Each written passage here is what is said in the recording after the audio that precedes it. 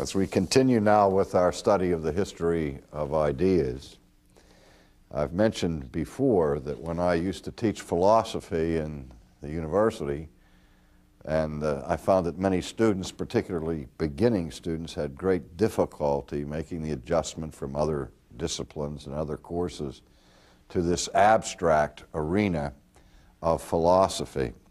And so I would tell them, as they were looking at the various philosophers, I said, try to discern, as you're studying these philosophers, what problem they were trying to solve. Because if you understand the problem that the philosophers are grappling with, that goes a long way to help you understand the way in which they think and the reasons that they go on the paths that they go. Now here we are, having finished our little overview of 17th century rationalism, and we've introduced John Locke as really the key figure for the 18th century response to rationalism, which is called empiricism. And I have told you that throughout the history of philosophy, the two major concerns and issues, by no means the only issues that philosophers are concerned with, but the two major ones have been metaphysics and epistemology. And I've said that in the 17th and 18th century, in this debate between the rationalists and the empiricists, the focal point of the discussion tends to be on epistemology. But that can be a little bit misleading, because even though we distinguish between epistemology, which you recall is the science of knowing, how we learn, how we know what we know, and metaphysics is the quest for ultimate reality, that which is real, but above and beyond those things that we perceive with the senses, or the outward realm of physics. And so we make this distinction between metaphysics and epistemology. But as I've said many times, we can distinguish them, but we cannot really separate them. Because it was not simply that the rationalists and the empiricists of the 17th and 18th century were merely occupied with the question of how we know things. But ultimately, they were concerned about the reality that we're trying to know. So they never abandoned that quest for knowing the real world. Now again, I want to go back and do some review work. You remember when we looked at Plato, I said that Plato was very much concerned with the task of science and philosophy to save the phenomena. And what that meant for Plato was we encounter all these things that appear to us in our daily, ordinary experience. Those things that appear to us are the phenomena of life, the phenomena of this world. And what the philosopher and scientist was trying to accomplish in antiquity was to come up with a theory or a system of thought or a worldview that would make sense of all this widely diverse phenomena.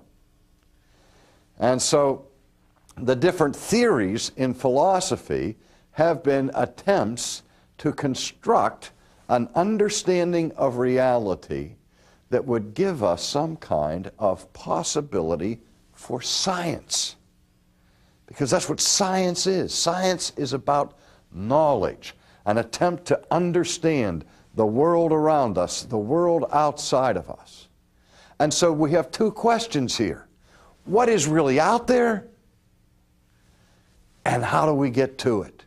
And I've also said in the past that what we're wrestling with is what's called the subject-object problem. Let's again go over that quickly. I am a thinking subject.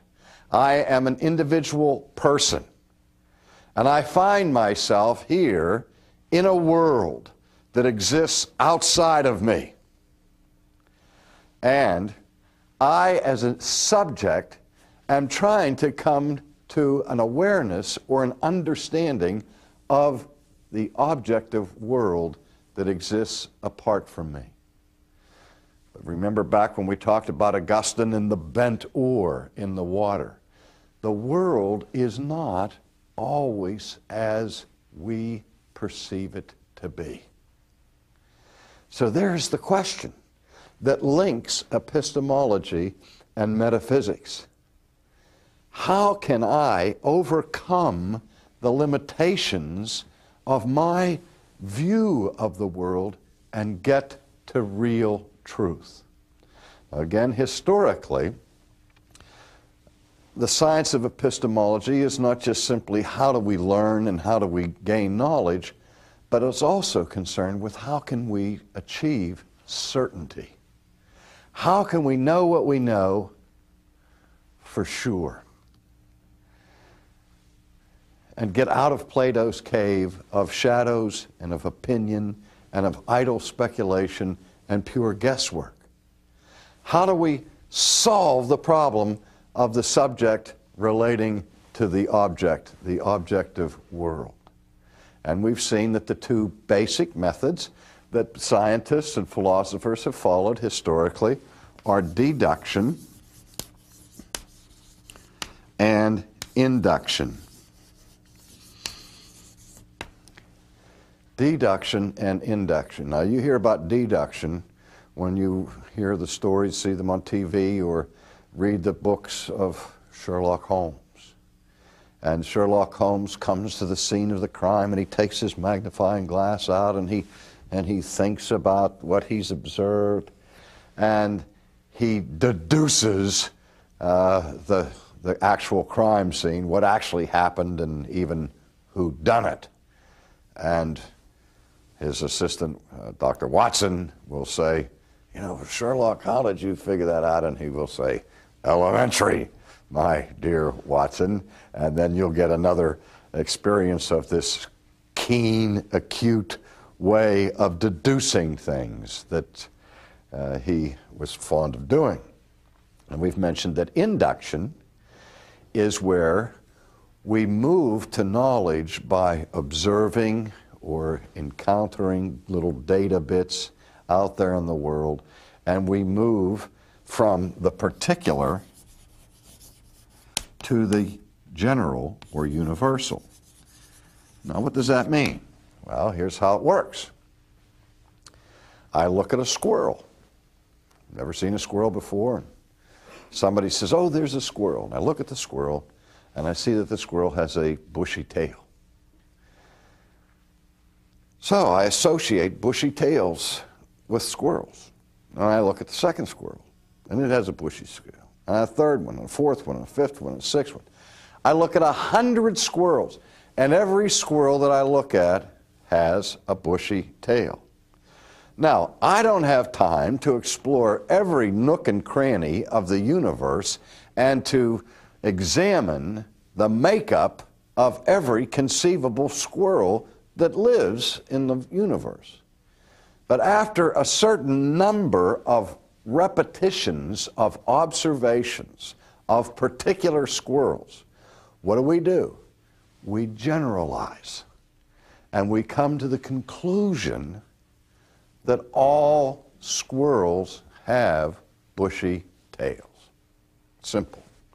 Isn't this how we do science? But you notice when we see the opinion polls that are taken where a group of individuals are questioned about certain things, how they're going to vote in the next election, or what is their view of the latest scandal coming out of the White House, or whatever it may be. And then whenever we're done with the polls, they'll tell us that there is an error margin there of plus or minus, say, 3%. Now, why do the pollsters tell us that? Maybe it's because they don't want to have the same thing happen that happened in the 1948 election between Harry Truman and Thomas Dewey, where the Chicago paper, when everybody went to bed that night, it seemed like it would be a victory for Dewey. And so when the paper went to press, You had big, bold headlines that says Dewey wins, but in fact, Dewey didn't win. During the night, the momentum shifted and the election went to Harry Truman. And so there was a case where they had sampled enough returns to come to a conclusion, but when they got more information in the hopper, they had to change their conclusion. Now, I illustrate that because these are things that we see every day in our lives, and yet they indicate the built-in problem with induction, the built-in limit to this method of knowing. And the limit is this: nobody has ever examined every squirrel that can be found. And what if suddenly we come upon not one squirrel, but 15 squirrels that don't have bushy tails? Now we have to change our whole theory about squirrels, don't we? Because here we have examples of squirrels that don't fit our universal or general description of squirreliness. In fact, maybe if you've been listening carefully in the last 5 or so minutes, you have a much more astute understanding of squirreliness, but you're associating it not so much with bushy-tailed animals, but with bushy-haired philosophers. But in any case, this is the problem that we have built in to science, built in to the inductive method. And it's even built in to language, as we will see. Now, so when we look at the difference between deduction and induction, we'll go back and review this bitting.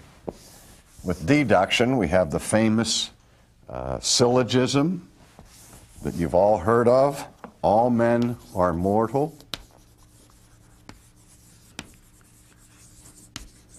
Socrates is a man. Therefore, Socrates is mortal. Now, here's the question. If this premise, which we'll call premise A, is true, and if premise B is true, if those two propositions are true, how certain could we be about the conclusion? In terms of 0 to 100%, would we have to put a margin of error of 3% in terms of this conclusion? No. We could eliminate the percentage of possible error entirely. But again, that's only if all men are mortal, and if Socrates is a man, then we can know with resistless logic, with what we call formal certainty, absolutely that Socrates is mortal. Again, this is based upon the formal rules of logic and the laws of immediate inferences. If all men are mortal, if everybody in this particular class, that is men, share a common attribute or predicate, which is mortality, and then we find a particular example of an individual human, if all individual humans that make up this class of men have the same attribute of mortality, then we would know with absolute certainty that this particular individual that we've just encountered is mortal. So the formal process of reasoning from propositions in terms of logical deductions yield certainty. But if I just come up to you and I say, Roger Amundsen is mortal, this particular human being is mortal, how would I know that that's true, if he's still alive? Or to put the question another way, do we really know that all men are mortal? Or do we assume that all men are mortal? How do we know that all men are mortal? What have we done? We have, through the process of induction, examined millions upon millions and millions of individual human beings and find that they all died. And so in every one of these cases, we see mortality connected with their experience. And so we then generalize. We come to the conclusion from the particular, this man dies, that man dies, this man dies, this man dies. Every person we've ever known has died. And so we come to the conclusion, well, this must be something that is shared in common by every human being. But do we know it for sure? In other words, have we had an empirical experience of every human being who has ever lived? How do we know that the generation that we make up is not the first generation in all of human history to be immortal? Well, we laugh at that because we say, well, that's just inconceivable. No, it isn't inconceivable. It's just extremely improbable, astronomically improbable, in light of the pattern and the history of the examples that we have. Now, how can I ever know with certainty that all men are mortal? Well, you can say we can have a nuclear war and every person that's now alive in the universe is annihilated, and I alone am left. And now I can come to the conclusion that everybody who's ever lived has died. So I now know for sure that all men are mortal. What's wrong with that picture? Maybe I'm the singular exception in all of human history. And maybe I am not mortal. So that the only way I can know for sure that all men are mortal is posthumously. See, that's the limit of induction. We can never have a fully exhaustive collection of individual examples. But we don't need to wait to examine every squirrel or every human being before we have a working knowledge of universals, or what we call scientific laws. That if we once arrive at a certain number of examples that prove to be true individually, then we universalize or generalize.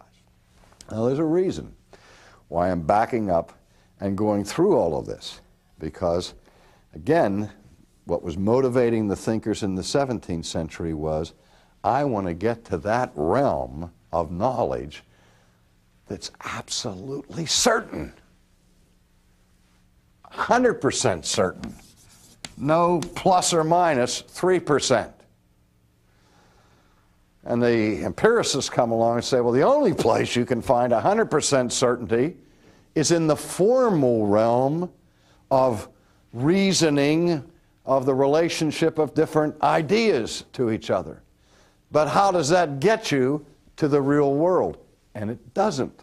And so the empiricists like John Locke are coming along and they're saying with their tabula rasa concept, no. The only way we know anything initially is by having an experience of it. We see it, taste it, touch it. We're from Missouri. We're from the show me state. Don't just theorize about these things. Give me empirical evidence that such and such a thing is true. Now that's part of the framework and fabric of our culture today, isn't it? I mean, we hear this all the time. Don't talk to me about what you believe in God and all of that sort of thing and these rational arguments that you give for the existence of God. I want to see Him. I want to hear Him. Show me the money. Show me the deity. Because if I have an empirical perception of it, then I know for sure. Well, unfortunately, the more your knowledge rests upon sense perception, the less certain it can possibly be because of this problem and because of the limitations involved in looking at each and every possible example. So, empiricism is always limited by the finite samples that we have to study, and is always vulnerable and exposed to the possibility that the next discovery will present a gigantic anomaly. An anomaly is something that doesn't fit the pattern. An anomaly is something that can't be explained by the system.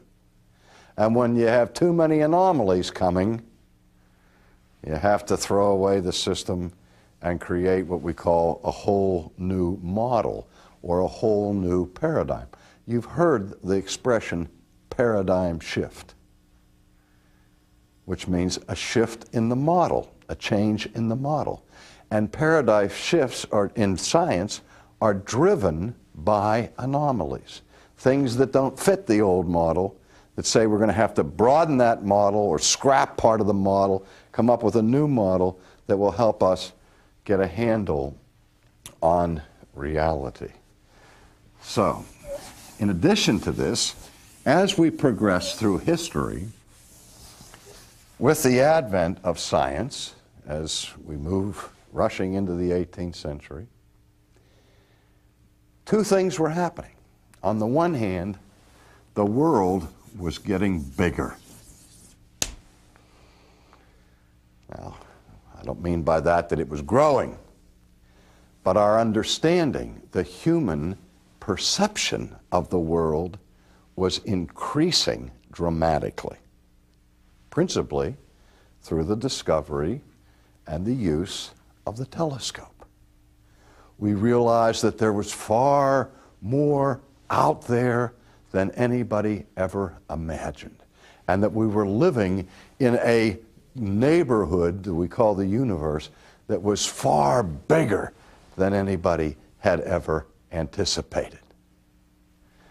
And yet, not only did we find that the world was getting bigger, but also that the world was getting smaller. The world was getting smaller. With the discovery of the microscope, we began to see a whole realm of reality that we never knew existed. In fact, we've come to understand that so much of our lives are dependent upon things that are out there in that objective world that we can't see, taste, touch, or smell with our naked senses. We need more advanced tools like microscopes to even realize that there's all this activity going on at the microscopic level that can affect our very existence. We see that in the field of medicine when microbodies are invading our organic health and destroying it, and so on. So these problems push the philosophers constantly to sharpen their understanding of two things: what is real, and how do we get to what is real.